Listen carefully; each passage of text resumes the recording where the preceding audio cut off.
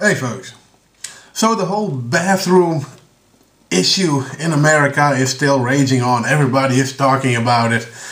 And how would people check the genitals of the visitors of said bathrooms? But why is that even a question?